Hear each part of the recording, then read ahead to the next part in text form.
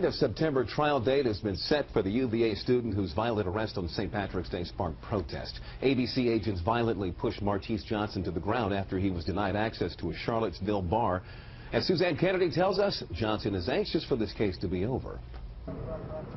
Martise Johnson headed into district court in Charlottesville today looking more like a lawyer than a college co-ed. The 20-year-old is facing 2 misdemeanor charges stemming from his March arrest outside a bar across from the UVA campus.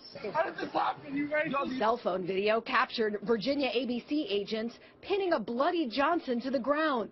Today, the rising fourth-year student said he was anxious for the ordeal to be over. I just want to thank everyone that's been supporting me through what has been a strenuous process, and I hope that in the near future this process will end.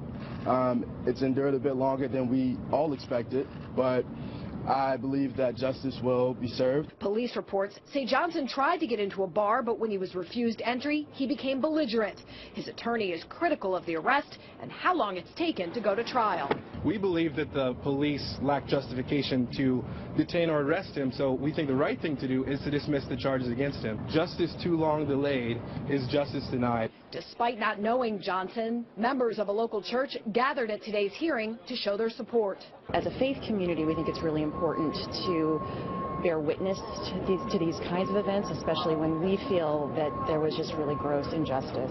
Johnson had hoped to put this whole ordeal behind him before he started his final year here at the University of Virginia. That won't be the case. He says he will spend this summer doing an internship on Capitol Hill. In Charlottesville, Suzanne Kennedy, ABC 7 News.